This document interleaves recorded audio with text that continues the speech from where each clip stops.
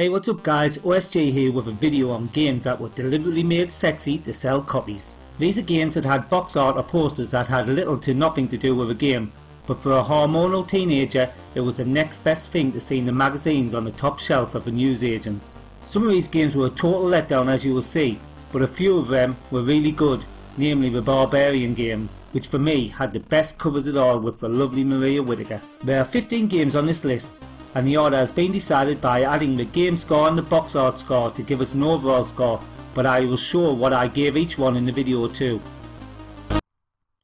So let's kick it off with Legend of the Amazon Women in 15th place. This game was made in 1986 and published by Silvertime. The game itself is one of the worst I played on the C64, but the box art will have no doubt sold a few copies of this.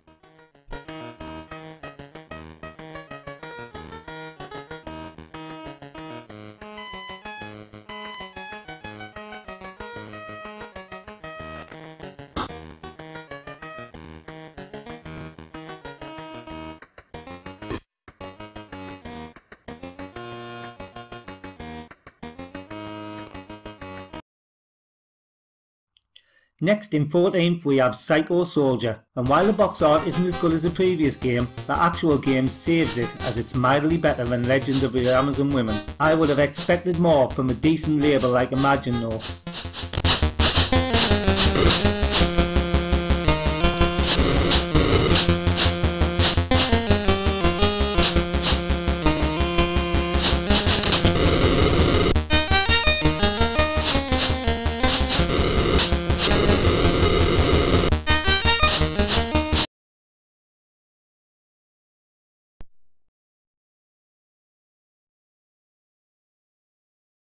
Thirteenth place goes to the ocean title Cool World. This game was based on the film of the same name, and whilst the intro on the Amiga was great, the box art was too cartoon-like to arouse the excitement of a teenage OSG. The game itself wasn't great either.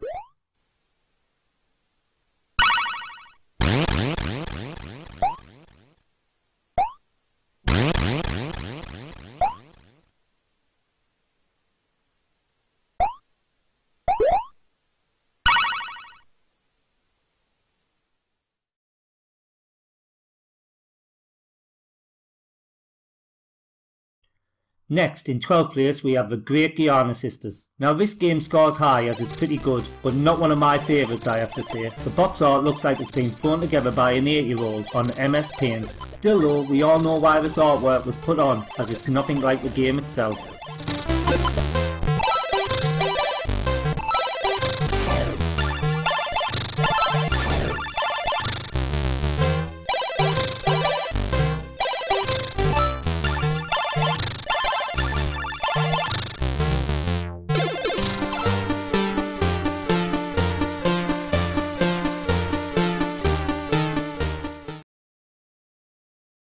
Eleventh place goes to the game that is the most misleading out of all of them, Game Over. I actually had the original poster of this on my wall. I say original as the box art was changed to hide the lady's modesty in later releases. This is the main inspiration for me doing this list, as I actually bought this and was so let down by the game, but at least I still had the cover to cheer me up.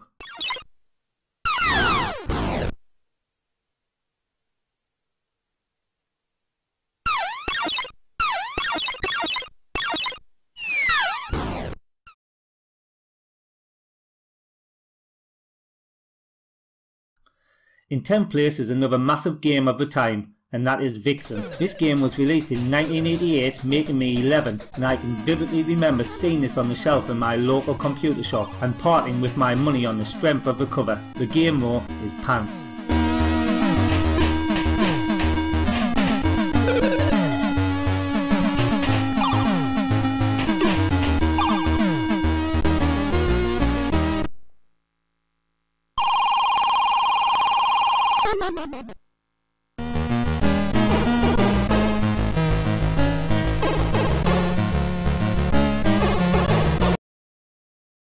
In 9th place, 1 year after the abomination known as Game Over, came Game Over 2. The sex sells approach obviously worked with the first game, so the second game adopted the same tactic. While not as eye-catching as the original, the box art still is very close to what is allowed, and the game itself was slightly better.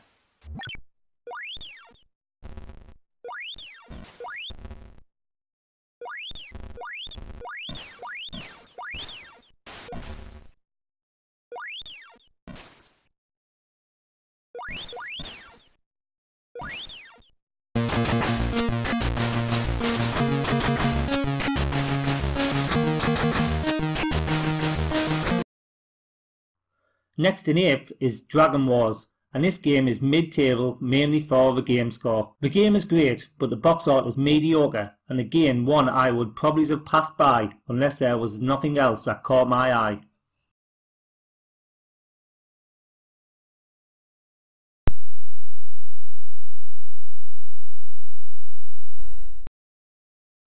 Seventh place goes to Insects in Space. Now this is a weird one, as it's obviously trying to get the young man's attention with the scantily clad angel, and really also delivers in the game with the main sprite being naked. The game is a pretty good shoot 'em up, and you really quickly forget what your character sprite is. Never played this back in the day, so obviously never caught my eye.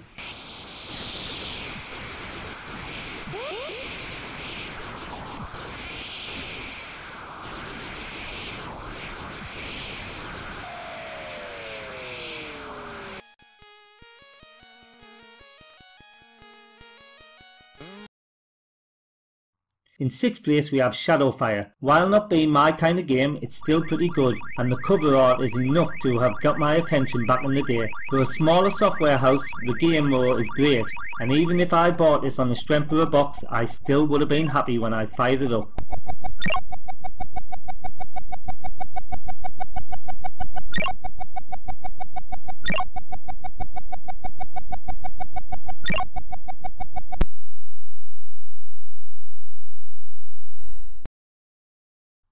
Next in 5th we have Deathbringer. Now this would have been a game that me and my mates would have been ogling for definite in the shop had it been the UK release, but sadly we were only treated to a bloke on the cover and a renamed game of Galdrin's Domain. Still though, we did get a treat on the loading screen, as you can see here.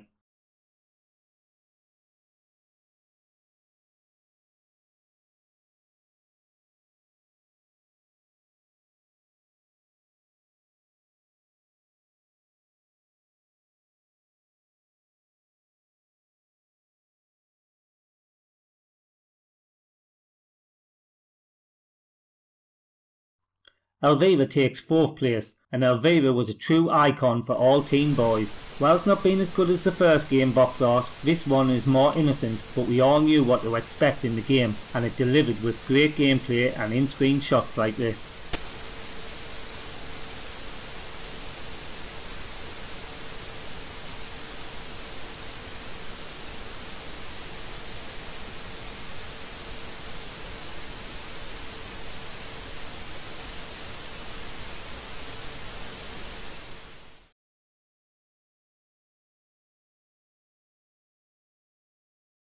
In 3rd position we have Elvira, Mistress of Darkness. Now this was another poster that I had on my wall as a teenager. Anyone who went into the computer shop would pick this game up, but even though it's a good game, the Amiga was better with crisper, more realistic graphics. Still though, that box art, wow.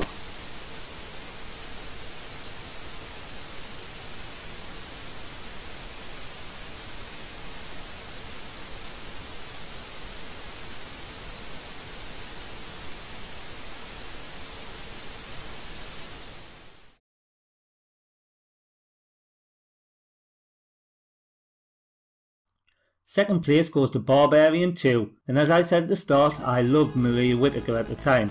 She was a page 3 girl here in the UK, and every teenage boy would talk about her on the cover of the first game. While the box art isn't on par with that game, it's still a great game, and yeah, the guy is Wolf of the UK version of Gladiators. Again, there was an array of different covers for this, maybe because some of them were deemed too raunchy.